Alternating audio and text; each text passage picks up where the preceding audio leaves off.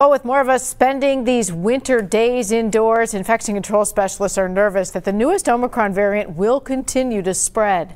A recent Danish study shows vaccinated people do appear to spread this BA2 variant less. It's 1.5 times more contagious, however, than the original Omicron strain that already spreads days before you know you even have it. This Danish study, not yet peer-reviewed, looked at what are called secondary attack rates. It means if the winter weather, for example, has you stuck inside with someone infected with BA2, how quickly this new variant will attack you. I just sort of started having a sore throat. Husband and wife Chris O'Brien and Janine Coyle know what that feels like. Both likely got infected with the original Omicron strain within a few days of each other.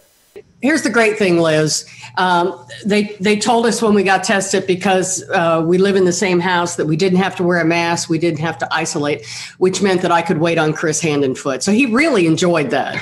But based on this new Danish study, BA2 may spread even faster than what happened in the O'Brien and Coyle household. They're talking about kind of a tale of Omicron. Researchers found the attack rate of BA2 is substantially higher than BA1 or the original Omicron, 10% higher. 39% was the attack rate for BA2 compared to 29% with the original strain. But hang on, because the second thing they looked at in the study was susceptibility. Here's the important part. Looks like if you've either had Omicron or have been vaccinated, you're very likely to be immune to this new subvariant of Omicron called BA2.